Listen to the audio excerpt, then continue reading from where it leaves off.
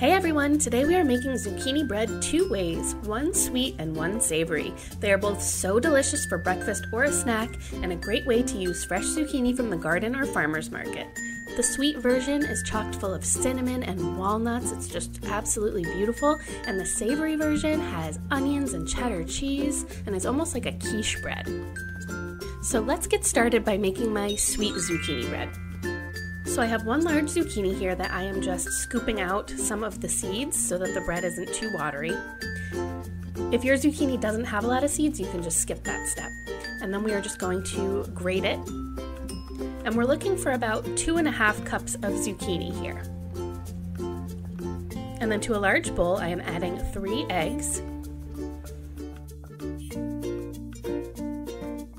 as well as 1 cup of brown sugar and 1 cup of white sugar. And we're going to mix that around. And then I am adding 1 cup of vegetable oil and 3 teaspoons of vanilla extract and 1/4 cup of applesauce. Now in a separate large bowl, I have 3.5 cups of all-purpose flour, 3 teaspoons of cinnamon, 1 teaspoon of nutmeg, 2 teaspoons of baking powder, 1 teaspoon of baking soda, 1 teaspoon of salt,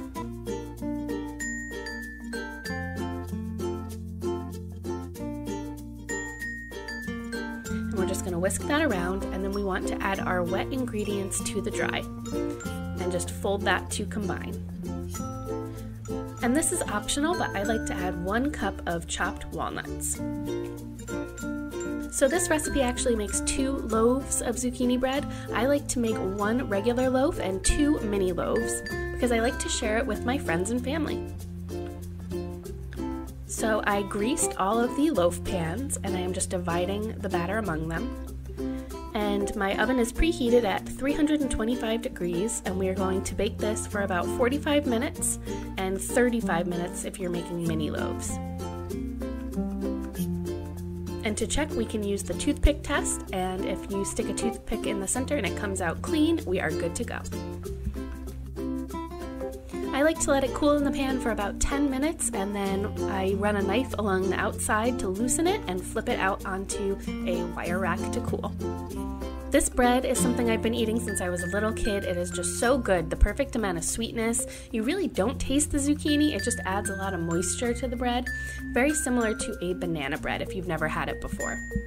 It is especially good toasted with a little bit of butter. Now moving on to the savory zucchini bread. This is one I've actually only been making for the past 5 or 6 years. It was a recipe from a dear woman that I worked with. And I had never had a savory zucchini bread before, but it's so delicious. It's almost like a mix between a quiche and a bread. So we are doing the same thing with the zucchini as we did with the sweet bread. And again, we are looking for about 2 to 2.5 cups of the zucchini. And then I have a half an onion that I am finely dicing. And to a large bowl, I am adding 2 cups of Bisquick baking mix. And then to that, I am adding 4 eggs and 1/2 cup of oil.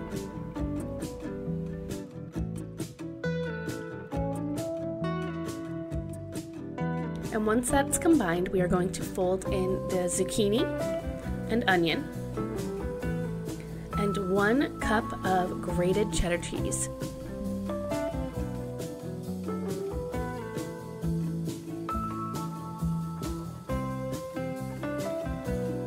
Now this recipe makes 1 loaf, so again I have my loaf pan greased and I am just pouring the batter into the pan, and I have the oven preheated to 350 degrees, and we are going to bake this for about 35 to 40 minutes. And once again we are going to allow this to cool for about 10 minutes in the pan, and then we are going to flip it out. And look how golden and delicious that is. Oh my gosh. As I said before, it's almost like a quiche, and it is definitely a great breakfast bread, but I've also had a couple of slices of this with a nice salad for dinner, and it is just wonderful on a super hot summer day. I really hope you enjoyed coming along with me and making zucchini bread two ways. Whether in our gardens or farmers markets, zucchini is abundant here. So every summer I make both of these breads at least a couple of times. As always, if you give these recipes a try or have a question for me, please be sure to leave a comment down below. I love hearing from you guys, and thank you so much for watching to the end. We'll see you in the next one. Bye!